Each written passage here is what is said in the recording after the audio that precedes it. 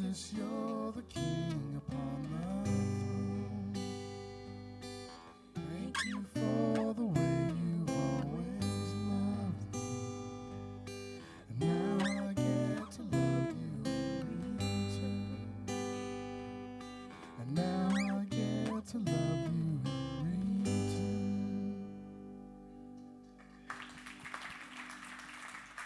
Awesome job, everybody. Y'all can have a seat. Thank y'all for gathering with us here today at Union Point Church. If it's your first time visiting with us, we would love to meet you out at the tent. We got a gift we would love to give you and maybe answer any questions that you might have about Union Point Church. Our mission here is simple. We're a family of local churches on mission to lift Jesus and others in Eastern North Carolina. If you're interested in giving that mission, you can do so in a couple different ways. You can give online. You can drop something physical in the black boxes as you leave, or you can give through the apps. Speaking of the apps, we got a couple of them. We got the Union Point Church app. That's your past, present sermon content on there. We have started back in Mark. You can go back and watch the entire rest of the Mark series on there. I'd invite you to do so. It's been a great walkthrough for us. We also have the community church app.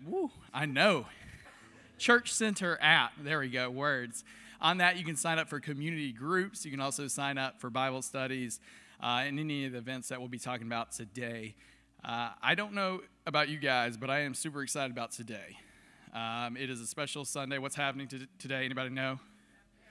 Baptisms and baby dedications, right? It's such a great time to be able to look at a family who's dedicating their child, saying, hey, we're going to try to raise this child in the way that God wants us to, in the way that he's calling us to.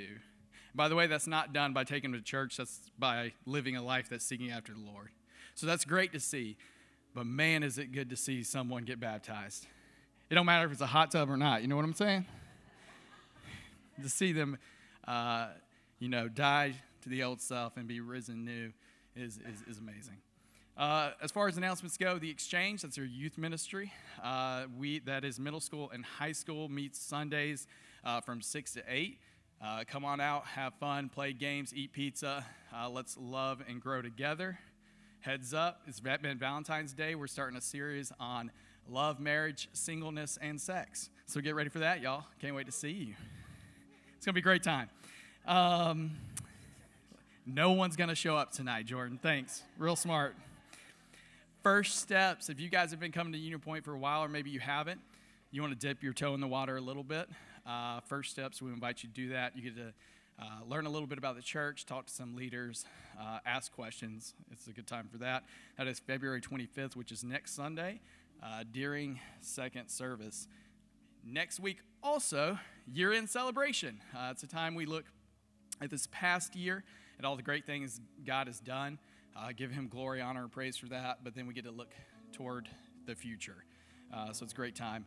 The Rise Up Women's Conference, that's something that's being held down east at our east campus. Very few spots remain, so if you're interested in that, women, make sure you sign up through the Church Center app for that because spots are limited. And then men's night, right? Manly night. We're going to do stuff. I don't know what, but roast meat, smoked meat. I don't know. There's going to be food, fellowship. Guys just get a chance to sit around, talk, eat good food. It's going to be a great time. That's on March 14th at 6:30, so we invite you to that. And then our Easter extravaganza is coming up. We got Italian ice. We got bounce houses for the kids, all that fun stuff. Come learn what Easter is all about. So I am surprised, just like you, that I'm allowed up here. It's not many Sundays you get to yeet a baby off the stage. But I want to talk to you about serving. The church has been growing quite a bit. Point Peeps has 74 kids. We got more individuals coming in and out all the time. Oh, what is this? Oh, thank you, Amazon. What do y'all think's in here? That's ridiculous. A baby. Who ships a baby in a package? Also, Amazon's got cheap. They don't tape the packages anymore. So, oh man, look at this. Coffee cups. Look at that. My cup does not overflow because no one's here to fill my coffee. maybe kids aren't your thing. Maybe, and I get that. I have two myself. I'm just kidding. That's a joke. Maybe kids aren't your thing. Point Peeps isn't your thing. Maybe you have the gift of hospitality, gift of serving. We would love for you to talk to Miss Christie about being on the welcome team, right? Maybe you're good at filling up coffee. Maybe you're good at just smiling. Maybe you're good at just saying hello. That's great. We would love you there. And what is this? It's another baby. I got you. I'm not throwing a baby on baby dedication.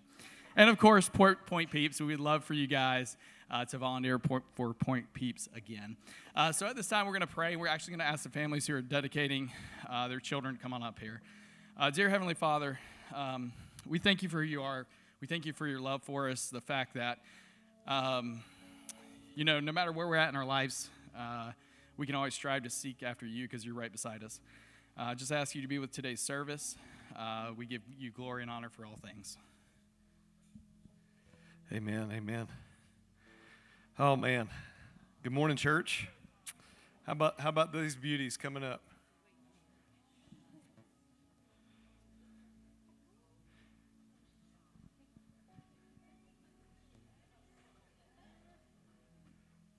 Slide down here to y'all's right as much as you can. We got a whole choir happening here.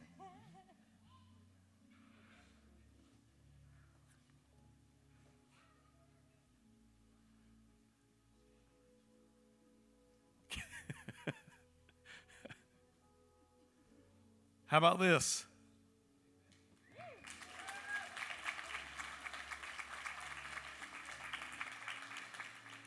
Church, it's always a good thing when you can celebrate young lives being dedicated to being raised in the faith, but as well, new lives being baptized into the kingdom. I mean, how awesome is that we get to do that today? So, families, the scripture says to train up a child in the way they should go and they'll never depart. I was told recently by a good friend of mine that sometimes we get that scripture way confused. It's not you're training them towards something that you're unsure of. It's that you find out the way they should go, and who is it that we find the way they should go in? Jesus. And then we train them up in that.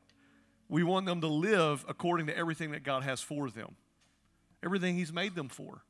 And you as a family, that's your first role and duty, to raise them in a family that loves Jesus, that demonstrates what walking with Him looks like, that encourages them in grace, that when they make mistakes, are they going to make mistakes?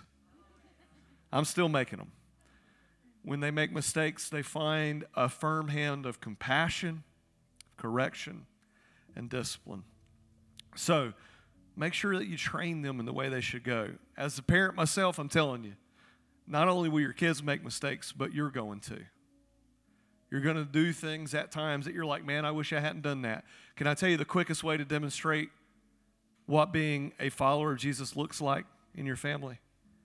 Is as your kids get older, when you make a mistake, you own it. Son or daughter, I'm sorry that I said that, or said this thing, or spoke this way. We got a fire truck coming through here? What is that? Dale, what are you doing over there?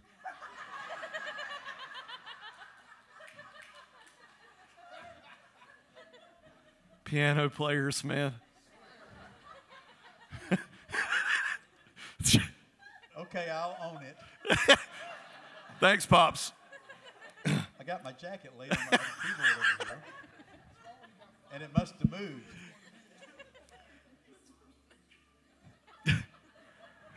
When you make mistakes, own them. Own them. That's it, man. And so we're here with you as a family. We're here with you as a church family. We're walking beside you, and we love you guys and believe in what God has ahead of you. So, Mandy. Thank you. My goodness, look at all these babies, y'all. Look how sweet they are.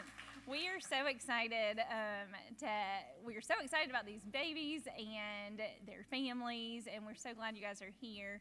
This morning, I have the opportunity to read our responsibilities, so I'll start with the parents. So, parents, do you commit to raising this child of God in a home of gospel-centeredness, love, grace, mercy, and correction? A home seeking the presence of the Most High God above all else and build on the foundation of His Word? If so, say we do. Awesome. All right, church, it's our turn. Do you, church, commit to loving, praying for, caring for, encouraging, and supporting these families in their efforts to disciple these future generations in the grace and love of Jesus? Do you commit to assisting them in these efforts by standing by them, affirming them, and equipping them as we are so called to by the Word of God? If so, say we do. Well, church, stretch out your arm towards these families, and let's pray over them this morning. Jesus, thank you for the gift of new life. Lord, for these families, I pray that you would give them wisdom, compassion, love, and care for the days ahead. Lord, just as the rose they hold in their hand, may they be reminded that the only way that they can truly be the parents you've called them to be is to have your Spirit present in them. And so, Lord, help them to cultivate their relationship with you as they help their child learn what it means to cultivate that relationship with you. Lord, let us as a church to walk alongside them and encourage them and exhort them to continue on and press on in the good days and in the bad. And we just ask this in your name. Amen. Church, would you stand and let's continue in worship. Guys, you can step off to the side there.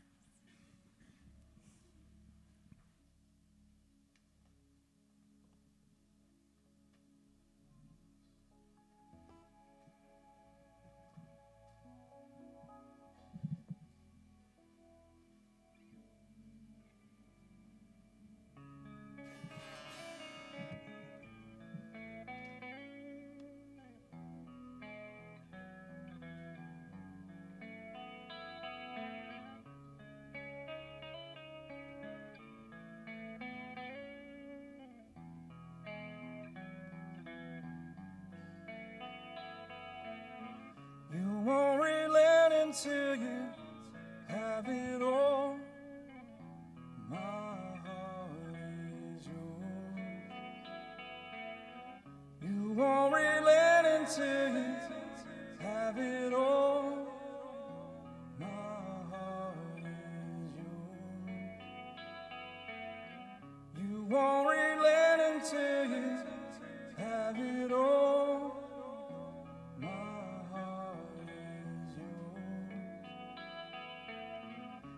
Won't relent until you have it all. My heart is yours. I set you as a seal upon my heart, as a seal upon my arm. For there is love that is as strong as death, jealousy demanding as the grave. Oh, many waters can I quench this love. Won't relent until you have it all. My heart is yours. You won't relent until you have it all. My heart is yours. I set you as a seal upon my heart, as a seal upon my arm. For there is love that is as strong as death, jealousy demanding as the grave. Oh, many waters can I quench this love.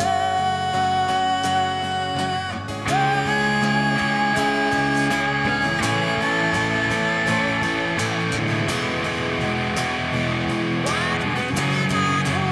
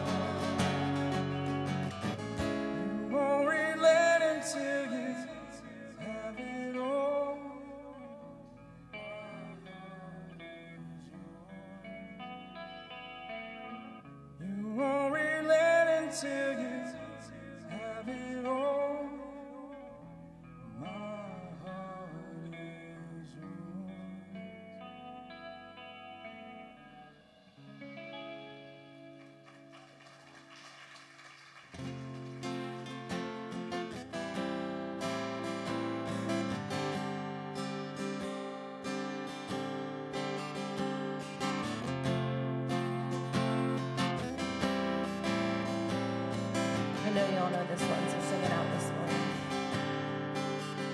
You give life, you are love, you bring light to the darkness, you give hope, you restore every heart that is broken.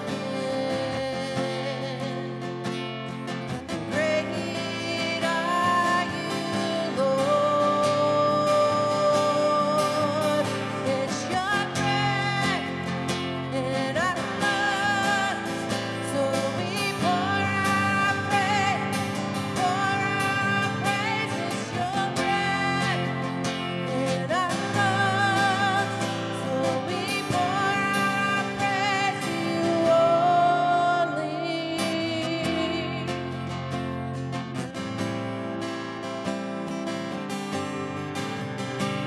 Sing that again. You give life.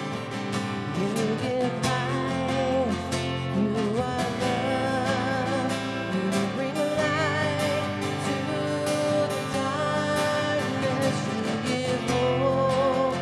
You restore every heart that is broken. Great are you, Lord. It's your breath in our lungs, so we pour our praise. It's your breath in our lungs, so we pour our praise to you only. It's your breath in our lungs, so we pour our praise. It's your breath in our lungs, so we pour our praise to you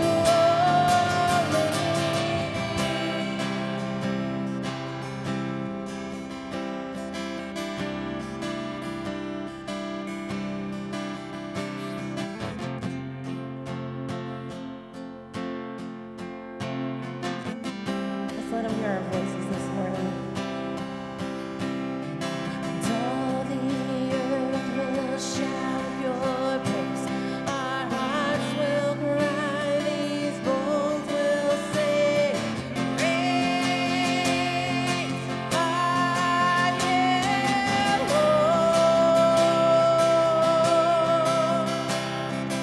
All the earth will shout your praise. Our hearts will cry, these bones will sing. Great are you, Lord. All the earth will shout your praise. Our hearts will cry, these bones will sing. Great are you, Lord. All the earth will shout your praise. Our hearts will cry, these bones will sing.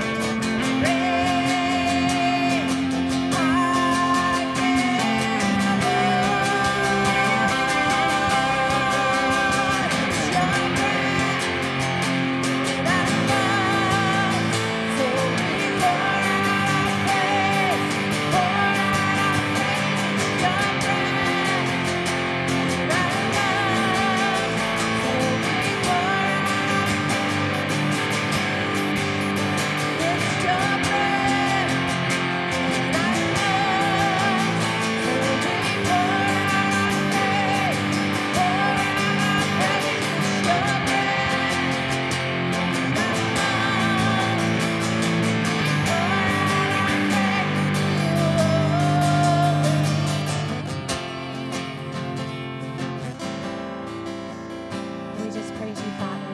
Thank you for this time together and for meeting us in this place.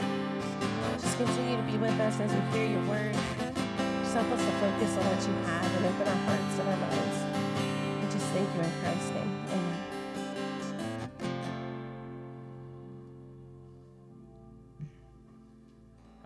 round of applause for the worship team. Very good stuff. Well, good morning. Wow, that was great. My name is Charles Curtis. For those who don't know me, I'm on the teaching team here at Union Point, and it's great to be with you this morning. Went a little long this morning. The first service, I'll try to keep it a little briefer. Who am I kidding? Just bear with me. But yeah, it's great to be here. And so today we are back in the Gospel of Mark. And today we're going to do the first 26 verses of chapter 8. That's a lot. But the title of the sermon, and I think this is what the Lord had placed it upon me whenever I was studying this, is The Already Not Yet. And we'll get into that. What does it mean to live in the already not yet? And I think that this has some applications, and I think that's what Christ is teaching his disciples through his actions, and having it placed in the scripture where it is, it just pops out at me. So the first part of this is Christ feeding the 4,000.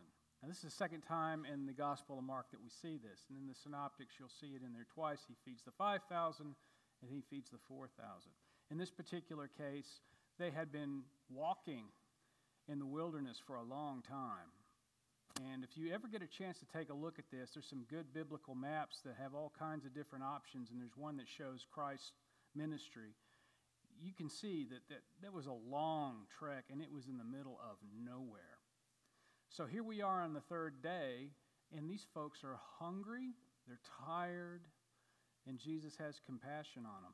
And one of the things I told the first service this morning, preaching again on feeding the multitudes takes the skills of a preacher that I'm not gifted enough to do.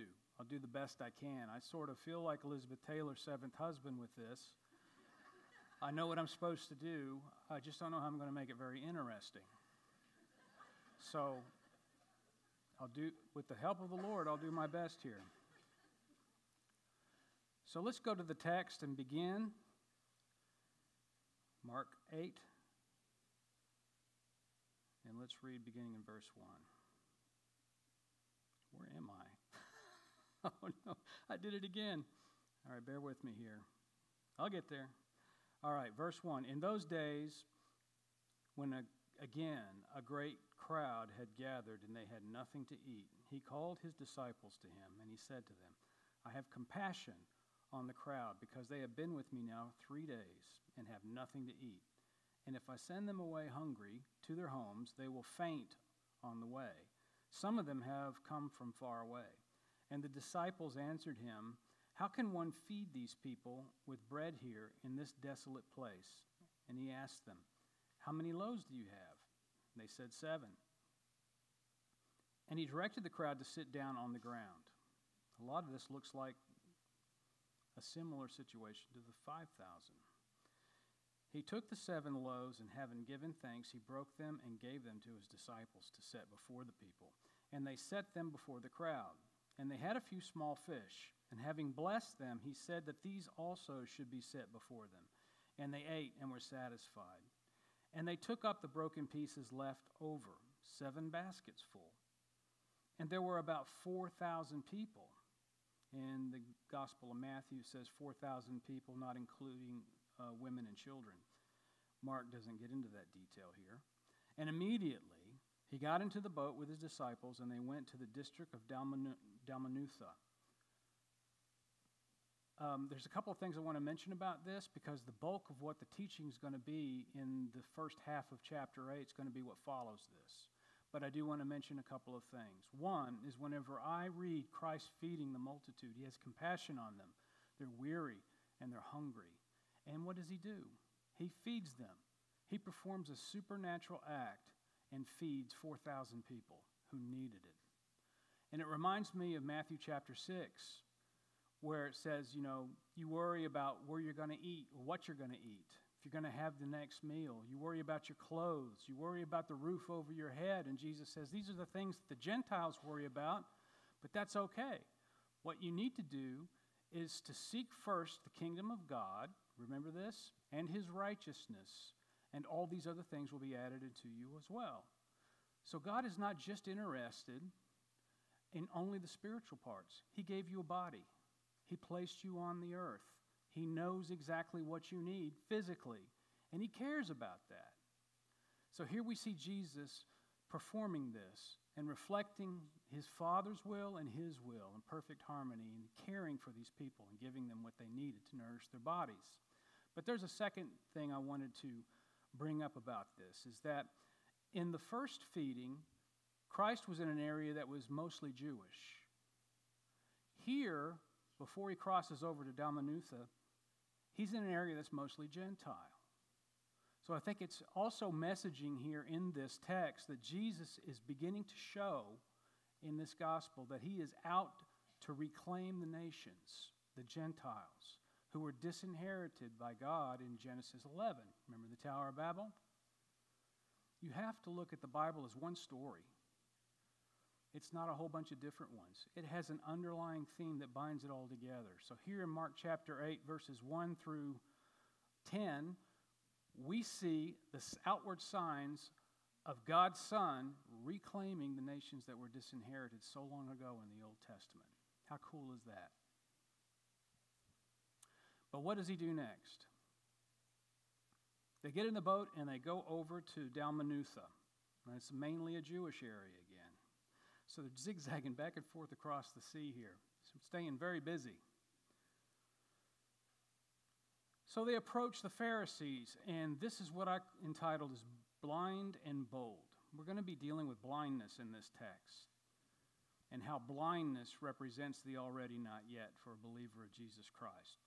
But before we get to the blind and the bewildered, we deal with the blind and the bold, who is represented by the Pharisees here. So beginning in verse 11, going through 13, it says this: the Pharisees came and began to argue with him. We've seen a lot of this. They don't like him. They don't like what he stands for. They don't like who he is.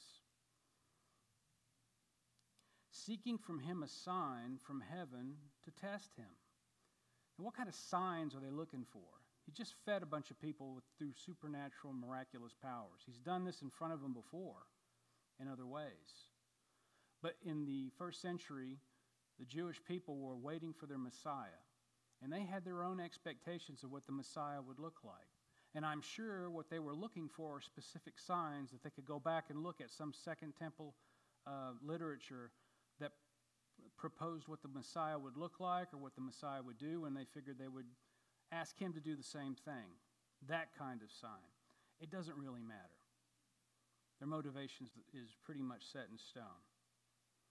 And what did Jesus do? Verse 12, and he sighed deeply in his spirit in response to their question. And he said, why does this generation seek a sign? Truly, I say to you, no sign will be given to this generation. And he left them, got into the boat again, and went to the other side. Now, in English, it's kind of hard to get this in its full impact, but in the original Greek, you see it. And I'm going to quote R.T. France here because he did a great commentary on Mark, and he says this, that the word for sighed deeply, anastanazo, indicates his distress, not over physical complaint, but over the unresponsiveness of this generation. Not just the generation of the Pharisees, but the wider generation that are acting just like them.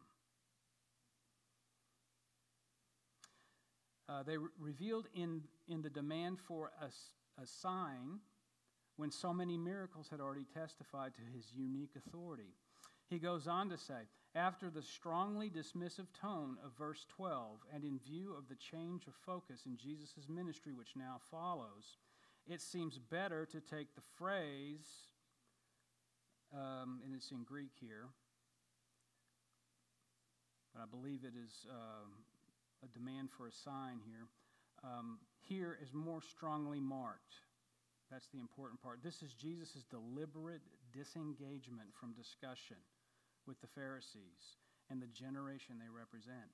He gets into the boat to leave Galilee and its crowds in order to concentrate on instruction of the disciples who now go with him to the other side in the boat. It's important here because RT has basically given us the signal that this is the end of a section of the gospel where Jesus is basically going everywhere and dealing with crowds. And he's seeing both good responses and bad responses. And here, at this point, it's an inflection point. And what Jesus is doing here is that he's changing course, and he's going to focus on the 12. And when you get to the last half of chapter 8, going forward, it's going to be Jesus teaching, loving, encouraging, and revealing to them who he is, which is the Messiah, the Son of God. But what he's doing here with these Pharisees is he's basically telling them, this is a pointless conversation. Bye. No point in it. I know what your hearts are. You're not looking for a sign. If I offered you 85 signs, it still wouldn't change it because you don't like me, you hate me, you consider me a threat, and you should. But this is a useless conversation. Goodbye. Now, it's a mistake to say that these people are hopeless. Don't look at it that way, because who knows? In Acts chapter 2, we see some of the Pharisees and the Sadducees actually become Christians. We don't know. Maybe some of these guys were. What he's saying is that this is pointless. Your minds are made up. You want your will, not God's. And they came in God's name, but they didn't want his will. If they did, they would have recognized Jesus for who he was. But they wanted their will. And that's how it works. God, I want my will. And God says, no, not your will, my will. And then you say, no, I want my will. And God says, okay. All right. And this is what Jesus is doing here. Bye. Reminds me of the Tombstone meme. Well, bye. Those of you that know the movie. Have you ever had conversations with somebody who is hostile towards Christianity, to the church? I used to love apologetics as a new believer. I think the reason I liked it so much is I wanted to answer my own questions. But it outwardly came across as I'm going to show all of these skeptics exactly how true the Scripture is. And one of the things that you run into immediately, and it's not just in proven Scripture, but in any kind of conversation, there's some people that are just motivated against you. And any conversation to try to persuade them is a pointless conversation, and you need to just move on. Sometimes a conversation is uncomfortable, but it's necessary, but sometimes it's uncomfortable and it's pointless. So take a cue from Jesus here, and whenever you see that and you experience that, move on. Don't waste any more time with that stuff. Listen to what Paul says, describing this generation that Jesus is talking about. Romans 8, verses 5 through 8. For those who live according to the flesh set their minds on the things of the flesh, but those who live according to the Spirit set their minds on the things of the Spirit. For to set the mind on the flesh is death, but to set the mind on the Spirit is life and peace. For the mind that is set on the flesh is hostile to God, for it does not submit to God's law. Indeed, it cannot. Those who are in the flesh cannot please God.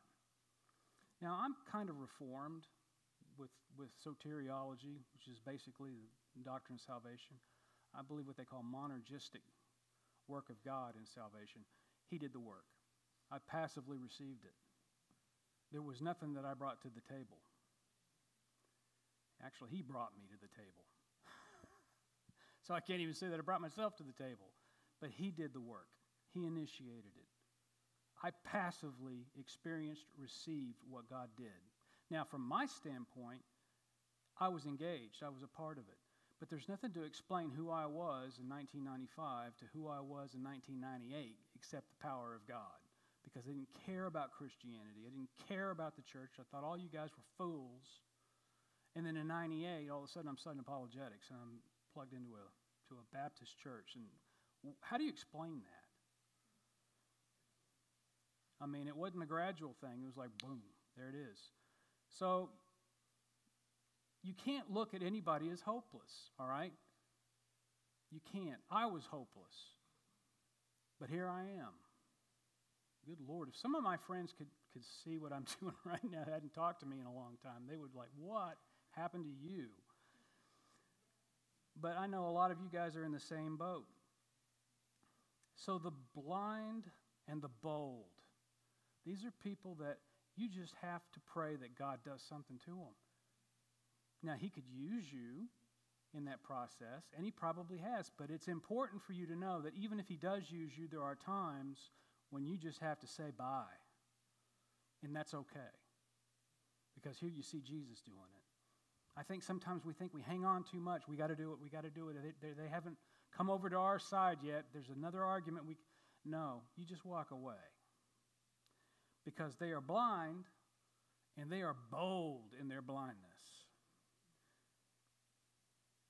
But you also have a second category of the blind. And in this case, it's the disciples. Beginning in verse 14. Now they had forgotten to bring bread, and they had only one loaf with them in the boat. And he cautioned them, saying, watch out, beware of the leaven of the Pharisees and the leaven of Herod. He's bringing in religion and politics into this time. The Herodians, they're basically a political party under Herod Antipas, who was his region of control was Galilee and Perea. They didn't like him either. You know, by this time, John the Baptist is already beheaded. They didn't like John the Baptist that much either. But here's Jesus warning them for both the political and the religious groups. You need to beware and watch out for them, for their leaven. Now, what does he mean by leaven here? Obviously, it's metaphorical. He's not technically or literally talking about yeast. He's talking about an attitude, a spiritual condition that not just stays within, but spills out over. And we don't know what Mark specifically meant by leaven because he didn't talk about it. But if you can go to the other Gospels, Matthew 16, the leaven represents bad teaching, heretical teaching. Jesus is saying, be careful of the leaven of the Pharisees. Their teaching's wrong. And in Luke 12:1, he's talking about the hypocrisy of the Pharisees. They say one thing, do something else. You know, you think about the hypocrisy that Jesus scolded them with in Matthew 23. You place burdens on people that you won't even lift a finger to help them with. It says you go out and travel land and sea to find a proselyte, then you make him twice the son of hell as you are. That's the blind and the bold here. But he's telling his disciples to watch out. They're focused on bread, though. Verse 16, and they began discussing with one another the fact that they had no bread. And this is the comedy that you find in Scripture. And Jesus, aware of this, said to them, why are you discussing the fact that you have no bread? Do you not yet perceive or understand, or are your hearts hardened? Having eyes, do you not see? And having ears, you do not hear? And do you not remember? He's quoting Isaiah 6, 9 through 10. And if you go there, what you'll find out is this is Isaiah's commissioning by God before his divine council to be his spokesperson for Israel. And what he said, here's what you're going to tell them. Having eyes, you don't see. Having ears, you're not listening. If you did see and listen, you would turn and repent, and I would heal you, or I would restore you. He's saying this to his disciples. That's kind of harsh. Verse 19, when I broke the 5 loaves for the 5,000, how many baskets full of broken pieces did you take up? And they said to him, 12. And the 7 for the 4,000, how many baskets full of broken pieces did you take up? And they said to him, 7. And he said to them, do you not yet understand? Could have gone on and says, how many did I feed the first time? 5,000. How many did I feed the last time? 4,000. All right, I fed 9,000 people. We're on a boat, and you have 1 loaf, and you're worried. What is wrong with you people? Jesus is real here. He's talking to his own followers in somewhat harsh terms, but sometimes they needed to hear it. They're arguing with themselves. They're probably blaming some poor soul. He were responsible for bringing more than 1 loaf, and look what we got. And Jesus is basically telling them, hey, straighten up.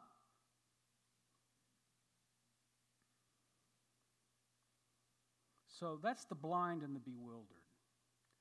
They follow Jesus. They're in the boat with him. They're going wherever he goes. Whatever he asks them to do, they do it, but they're still blind. Do you feel like that sometimes? How long have we been following him now? 97, a long time. I still feel like I'm them sometimes. And as you're going to find out, that's all right. So they get on the other side. Well, in this case, it's northeast. Now they take a little jaunt, and they're heading towards a town called Bethsaida. And beginning in verse 22, and some people brought to him a blind man and begged him to touch him. And he took the blind man by the hand and led him out of the village. And when he had spit on his eyes and laid his hands on him, he asked him, "Do you see anything?" And he looked up and said, "I see people, but they look like trees walking." Have you ever had poor eyesight, or you squinted your eyes and everybody that's around you kind of looks like a tree? You can kind of see what he's saying here. But that's all he could see. Then Jesus laid his hands on his eyes again, and he opened his eyes. His sight was restored, and he saw everything clearly. And he sent him to his home, saying, "Do not ever even enter the village." Do you think that Jesus had to do it the second time because the first time just didn't work out well? Or do you think Jesus is doing this 2 times to try to teach something to his disciples on the boat who were complaining about the bread? Do you think he's also trying to teach you and me something here? Has to do something with blindness, right? Obviously. When you get to chapter 10, you're going to meet blind Bartimaeus.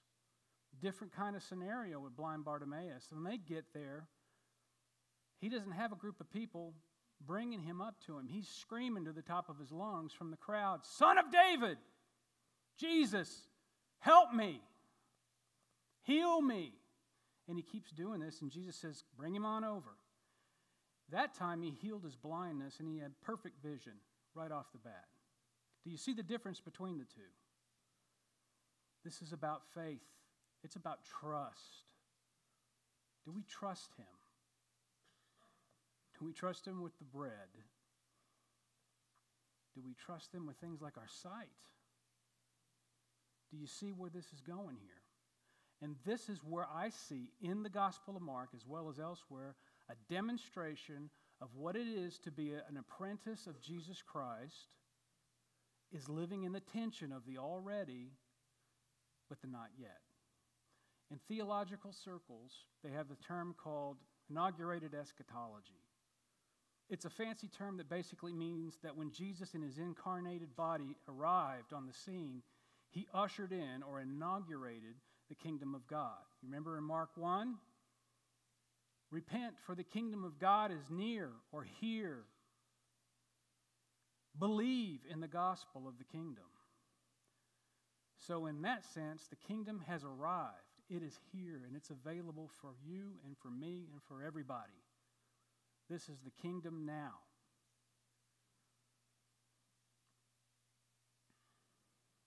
But if you get to Hebrews chapter 2, verse 8, he says, "At this present time, we currently don't see everything in submission to him." So obviously, the kingdom is not here also.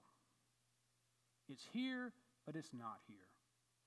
Yes, it's here, and it's here through Jesus. And there's a church here that demonstrates throughout all of history that Jesus has been here and his kingdom is here. But it's not yet. There's still a lot of people that are in rebellion against him. There's systems in rebellion against him. There are spiritual forces that are in rebellion against him. They have been defeated at the cross, but their atrophy is in place. That means that they're losing their delegitimized power over time. So why do we have this time in between the not yet and the already? Well, what does it say? Paul says the fullness of the Gentiles. What do you think the Great Commission was about? He's reclaiming all of those nations that were disinherited. And God knows when God the Father knows when that happens. When the fullness of the Gentiles is here. And he basically goes into about how all Israel will be saved. So when is that? Nobody knows. How long does it take? Is it set in stone, or do we have a way to make that last longer or shorten it? The answer to both of those questions is yes. God is sovereign. We're responsible. You ask me, how do you explain that? I can't, but it's true. They're both true. So that's the already and the not yet. But guess what, folks? It applies to us as well. It applied to the disciples on that boat. They were already his disciples, but they were not yet able to see what he's all about and what's going on. The blind man, he could kind of see, but not perfectly, and he had to do it twice. Not because he didn't have enough power to do it, but he wants to demonstrate to the disciples, this is a process, folks.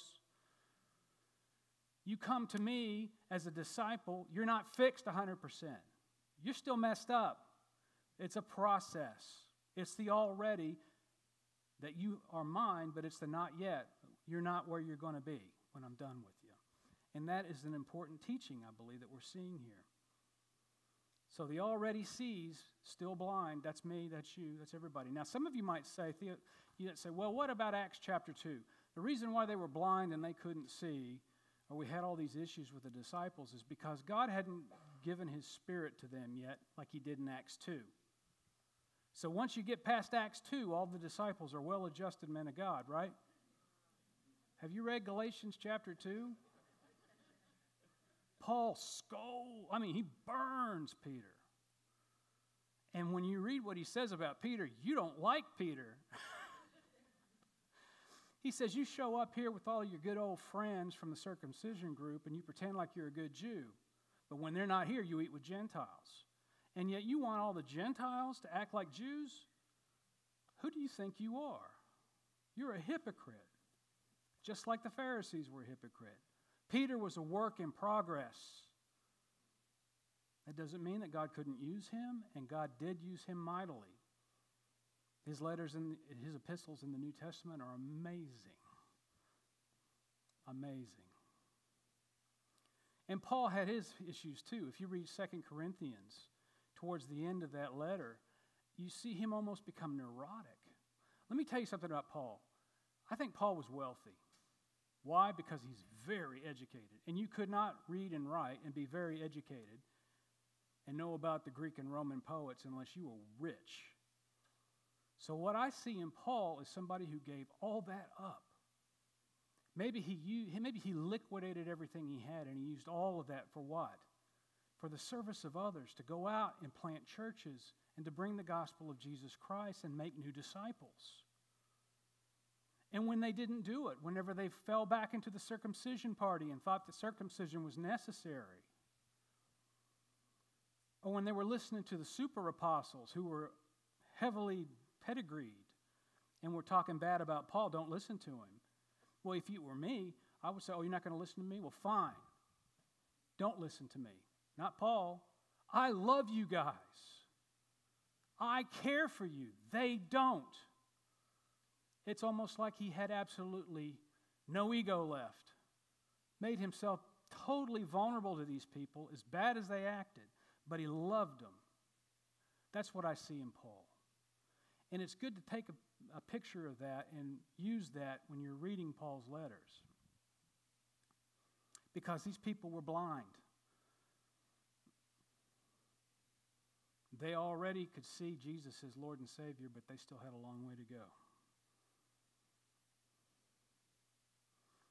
So one of the problems with the church, obviously, is that whenever any given day, this is me talking, okay?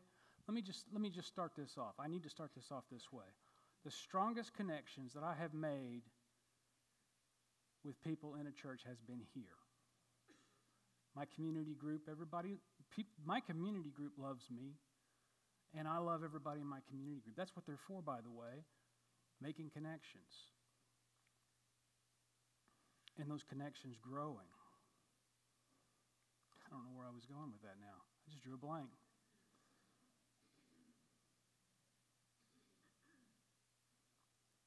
But that's where it was. Too many times we focus on the already. I drive down I-40 and I see billboards of shiny, happy people with their arms around each other, inviting you to come to their church.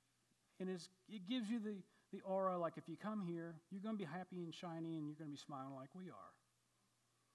I have sat under preaching where it made me feel guilty because I wasn't happy. That no matter how bad things were or could have gotten for me, I have no excuse but to be full of joy and always smiling. That's focusing on the already, and it's totally neglecting the not yet. Whenever you're going through hell and you walk into a body of believers,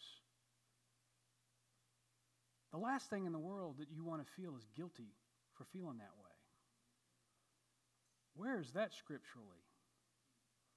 We are meant to serve others. And that means that we be there. What does Paul say? When they're joyous, we're joyous. When they're crying, we're crying.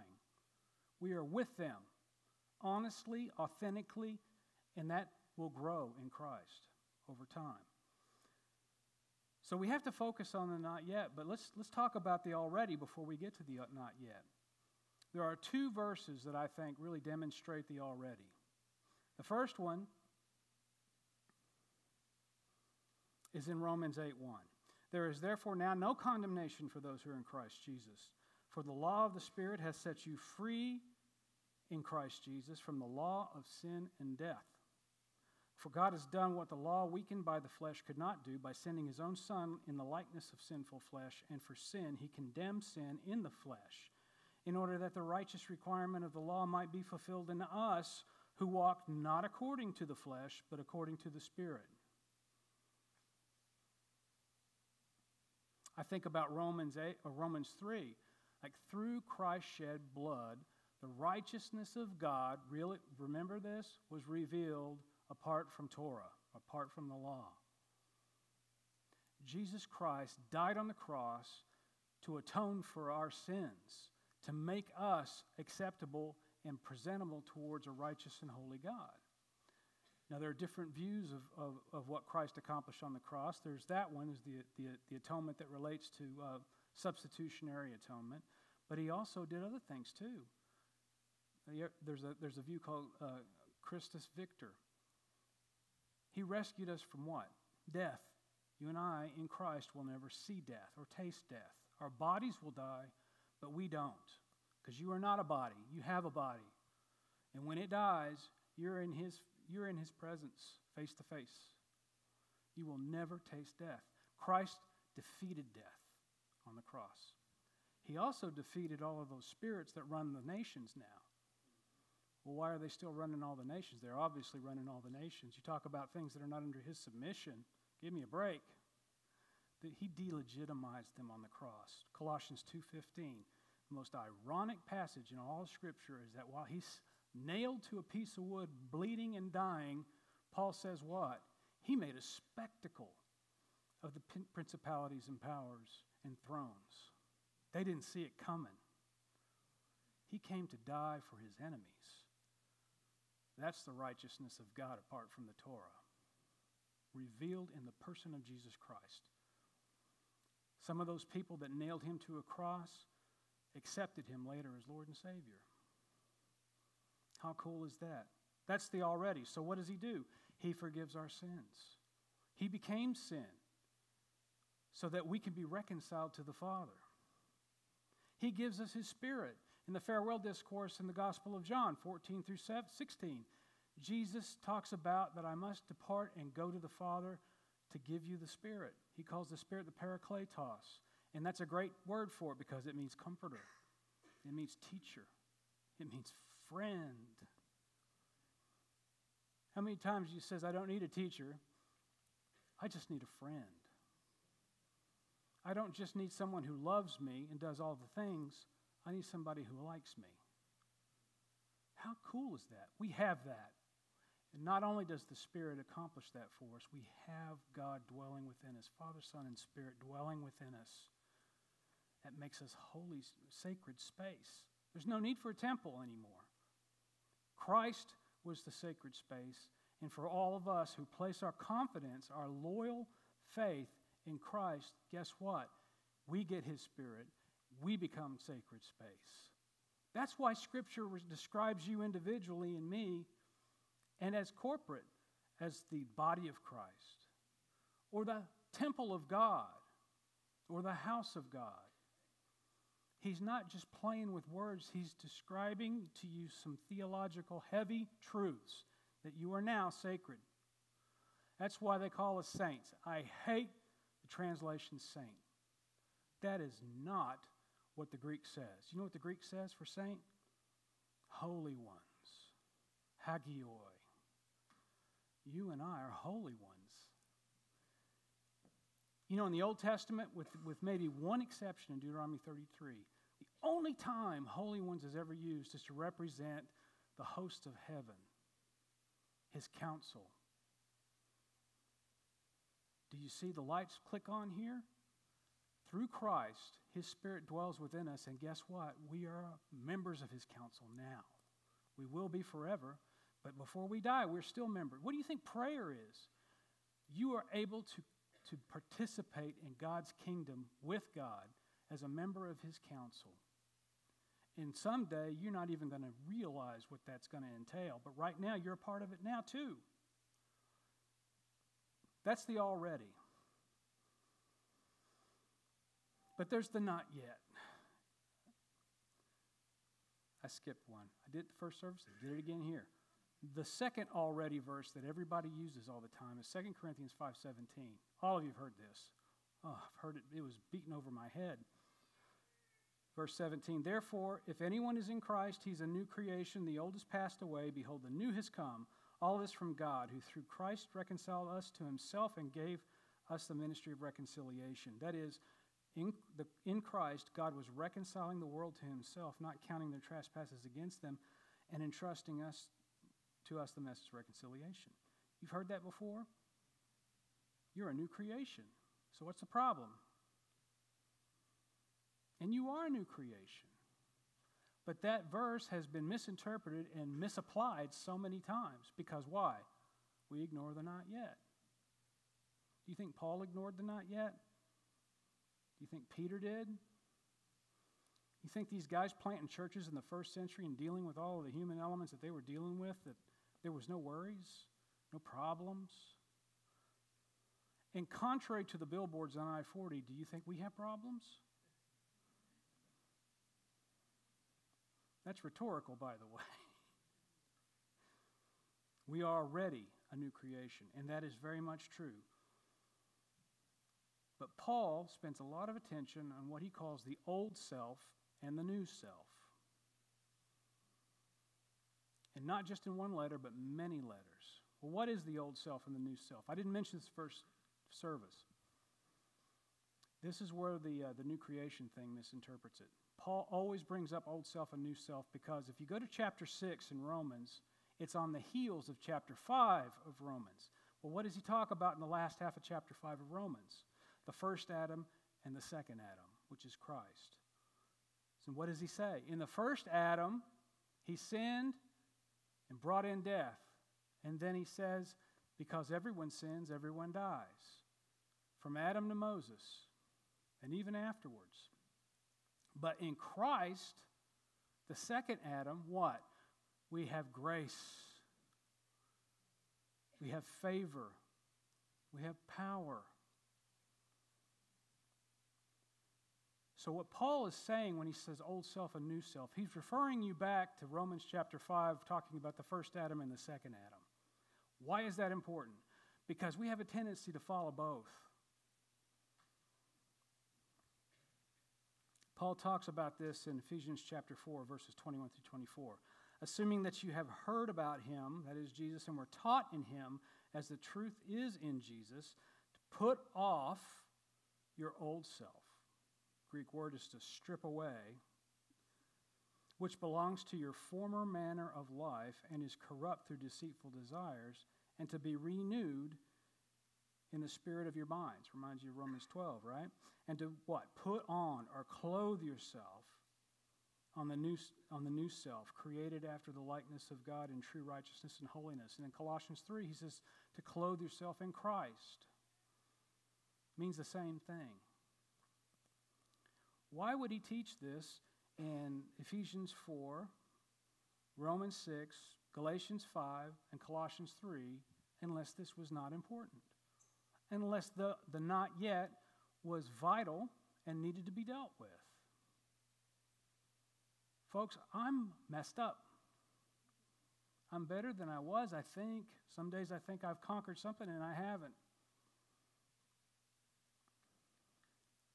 But I'm not a fool. I'm not thinking the rest of you got it all together and I don't. I'm the oddball. That's narcissistic. We all have those tendencies too. But I have this constant battle between the old self and the new self. But we don't have to worry about the struggles. You want to know how come we don't preach on this too much anymore? Because when we were kids or maybe young adults or new in our walk with Christ, we heard a pastor who was a legalist and he abused the scripture and he traumatized us, made us feel like garbage. Or we had a Sunday school teacher. You name it. What we're hearing are the voices of those people in Paul's writings, not Paul and not the Spirit of God. So let me challenge you this. Focus on these texts. These are the ones. Put off. What does he want you to put off? Well, he wants you to put off the flesh. Now, when he means flesh, what is he talking about? The word is sarx. It doesn't mean your skin or your epidermis. He's talking about a natural human capacity, and it's not a good one. It has a negative moral connotation to it. Well, what is the flesh? He describes it as jealous, angry, deceitful, greedy, sexually immoral. By the way, sexual immorality is also big, what he's talking about. It seems like they had a problem with that more than anything else because he's always hitting on that. And in the order, that's number one. We understand that. But the flesh, what Paul's talking about, I guess the best way to describe it would be the human endocrine system. Paul didn't know what an endocrine system was. We do, right? Just like it's a network of glands that emit hormones. And there's hormones associated with anger, hormones associated with fear, love, passion, sadness, depression. Here's the thing about our endocrine system. It is necessary for the human body, but it can make a wonderful servant and a tyrannical master. And when it's a tyrannical master, which is what we are slaves to our endocrine system. Somebody raises a fist to punch me, what am I going to do? I'm going to make a fist. Somebody badmouths me, I'm telling you, you just go down the list.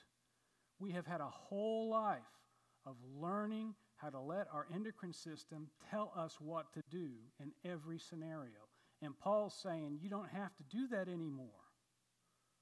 You have been set free. Well, sometimes it don't feel like I am free from it, Paul, but you are.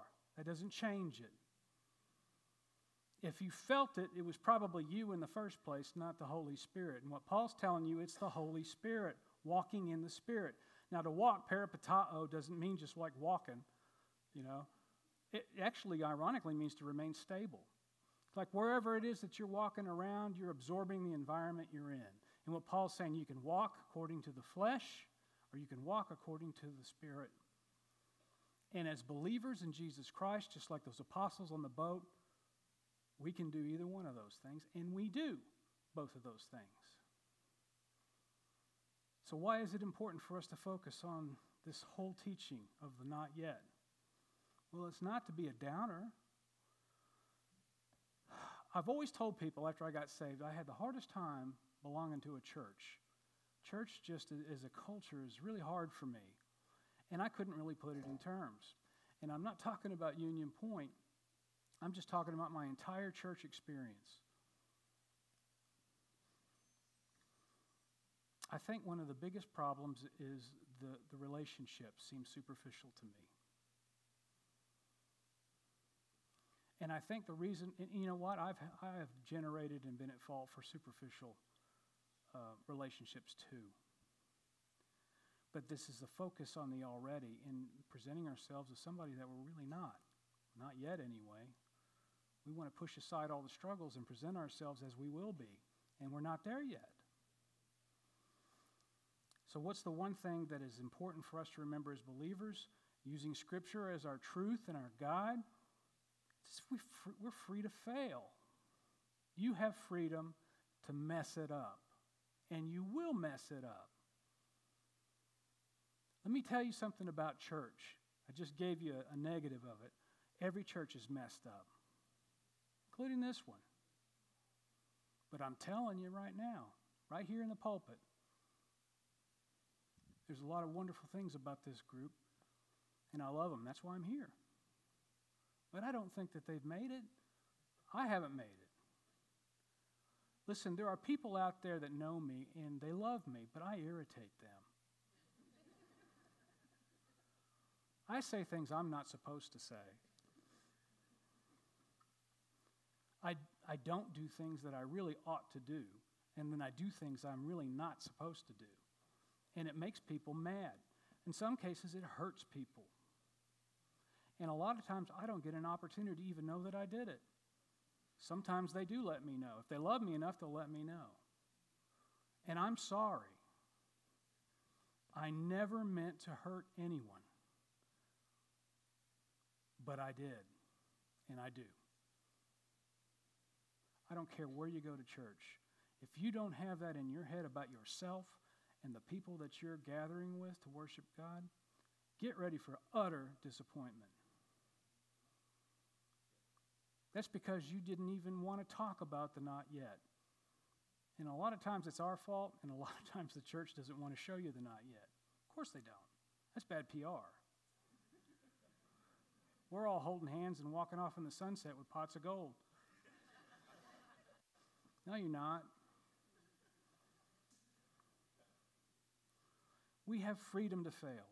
Listen to Romans 5, 9 through 10. Since therefore we have now been justified by his blood, we've been made right with God through the blood of Jesus. Much more shall we be saved by him from the wrath of God. For if while we were enemies, we were reconciled to God by the death of his Son, much more, now that we are reconciled, shall we be saved by his life. Not only did his death save us, his life is continually saving us. I'm messed up, but you know what? Get used to me because you're going to be spending the rest of eternity with me. And I'm not going to be the same guy, and neither are you, because through his life, I'm being saved. Salvation is I'm saved, I'm being saved, and I will be saved. We have to remember all three of those tenses. Listen to Romans 7, 4 through 6. Likewise, my brothers, you also have died to the law through the body of Christ, so that you may belong to another, to him who has been raised from the dead, in order that we may bear fruit for God. For while we were living in the flesh, our sinful passions aroused by the law, that's what the law does, by the way.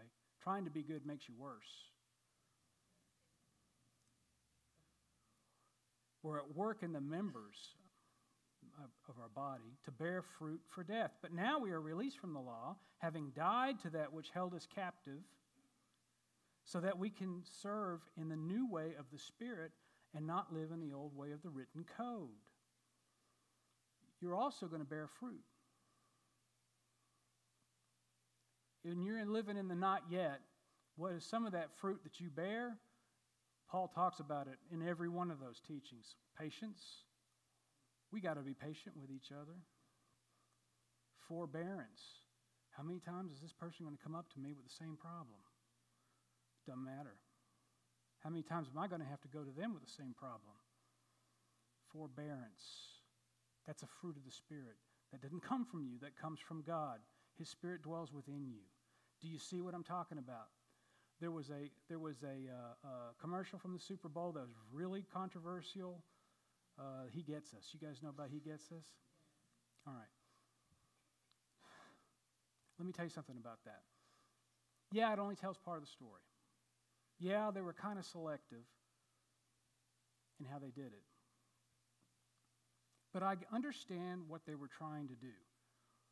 If you could reach millions of people in the Super Bowl about Jesus, even if it's partial, and start a conversation about Jesus, then why not? But what do? That's only half the story. Okay, right, it's only half the story. we have a tendency to jump right back in the flesh thinking that we're not in the flesh and bang our trash can lid. You know, probably people out there, they're not even believers. You don't know that.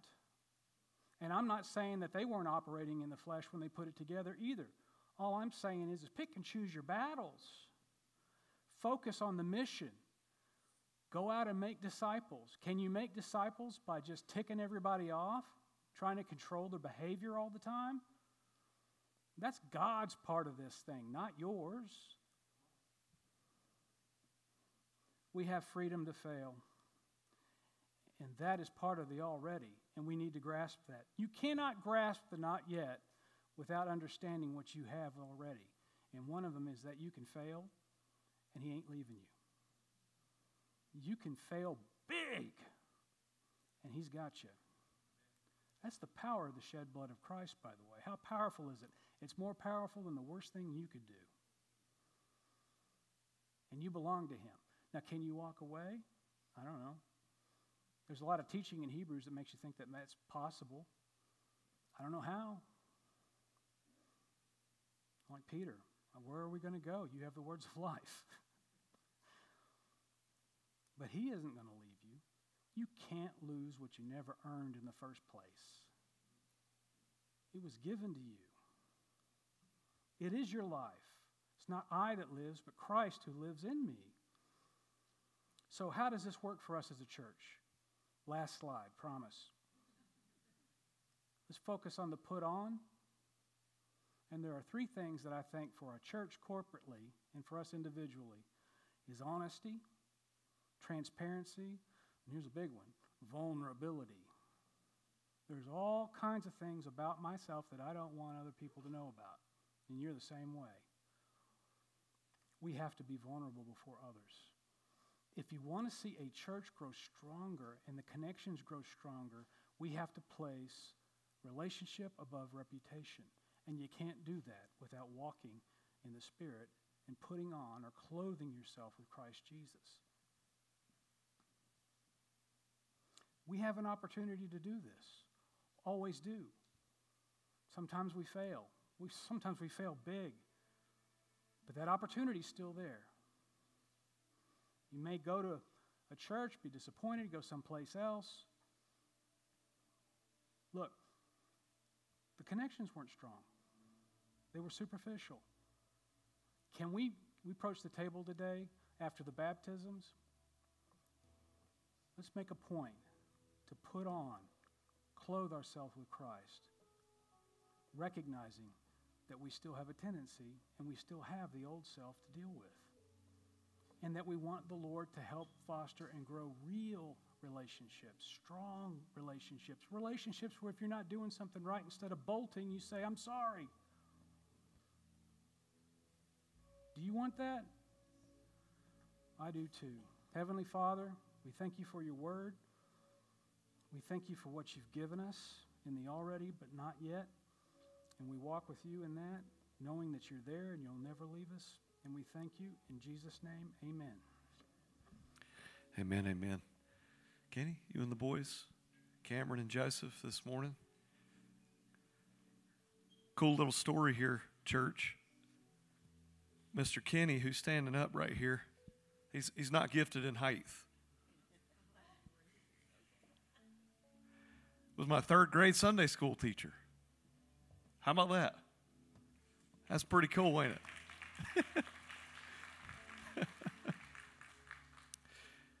So, boys, we celebrate baptism as that this is an outward sign of an inward work that God has done in your life. But also, baptism is significant because it is our proclamation and declaration that we're going to live for the King of the kingdom, Jesus. And so it's a sign of your allegiance. Now, the crazy thing is you're saying when you go in the water, I identify in Jesus' death. But then when you're coming out, you're also saying I'm identified in his resurrection. Because he's alive, so will I be even when I die. Even more so, though, what you're saying is when I come out of this water, I'm going to live as a servant in the King's army. And so when you come out of the water, here's what I can promise you. You're going to feel the battle. You're going to feel the war. You're going to feel that tension of what Charlie's talked about today, some of the old ways and the past, and the enemy's going to come in a sly way, try to convince you something other than what you have proclaimed. Let me encourage you in this. When you feel that, number one, you've got Christ with you. But number two, know that that's assurance that you're with him. He wouldn't be coming against you if you weren't with the King. And so this morning as you do this, just be reminded of that. Church, you're here to walk beside these young gentlemen. Amen. They're in the kingdom, and they're walking faithfully, and that's what we're signifying today. So, boys, we're with you in the midst of it, okay? So whichever one wants to go first. Dad, do you want to lead them? You can say whatever, bro. Just hold the mic up close.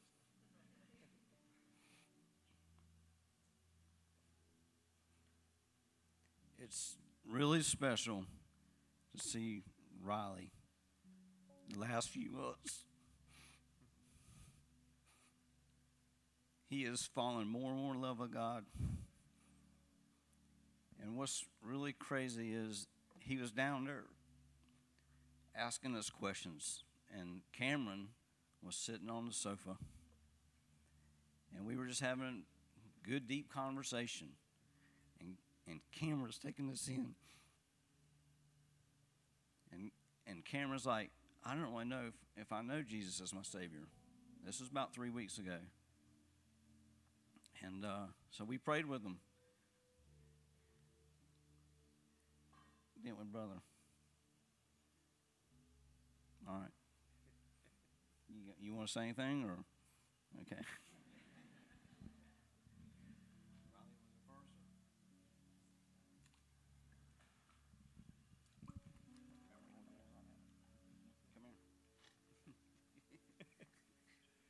Wait. I'm going to take you under. Lead him, Dad. All right. Riley, have you accepted Jesus as your Savior? Yes. Do you know that you're going to heaven? You do? Yes.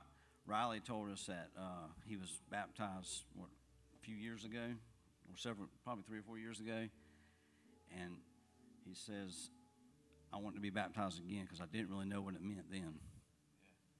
He knows what it means now. Yeah. And he's following Jesus. All right. Kneel down. Riley, in the name of the Father, the Son, and the Holy Spirit, I baptize you.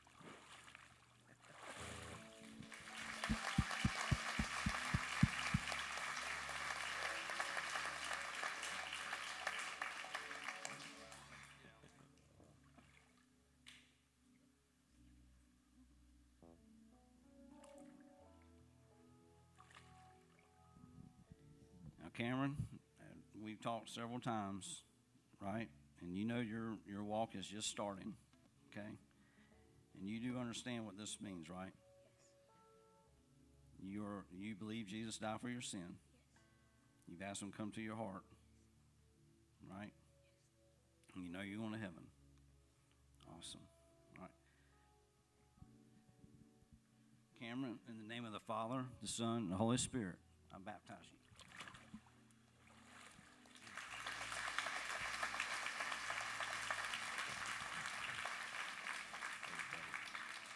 Isn't that good, church?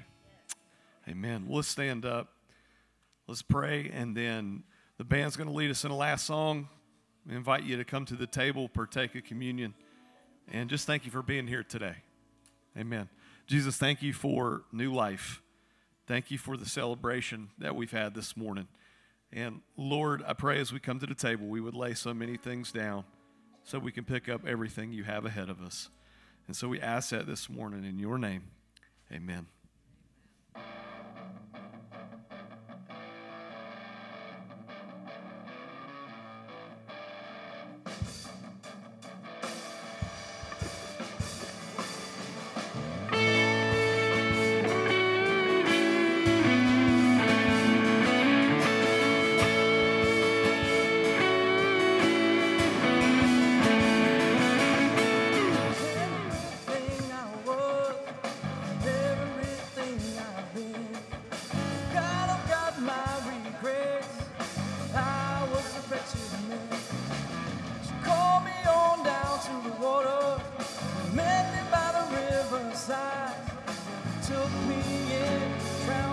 sin and sing the dead man come alive.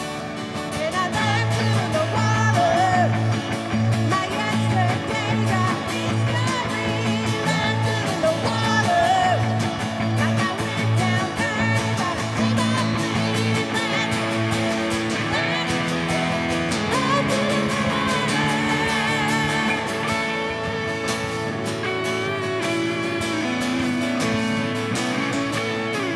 Still got my struggle, close to a broken heart. Lord, even when I'm falling in mercy's arms. Found me on my Damascus, blinded me with your light.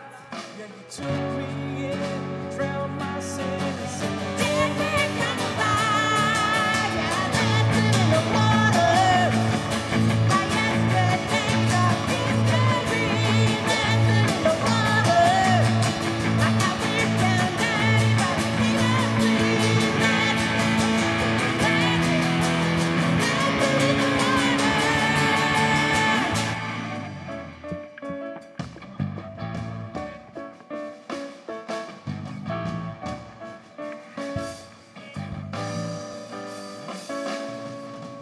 I am born again, and I have been made whole.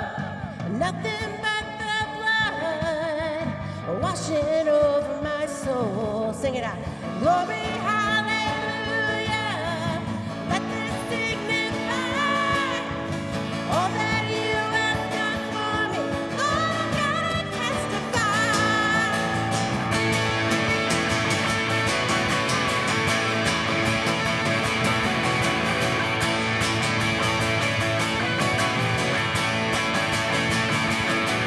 Yeah, I left in the water. My yesterdays are history. Left in the water. Like I went down there, but I see my feet. Left in the water.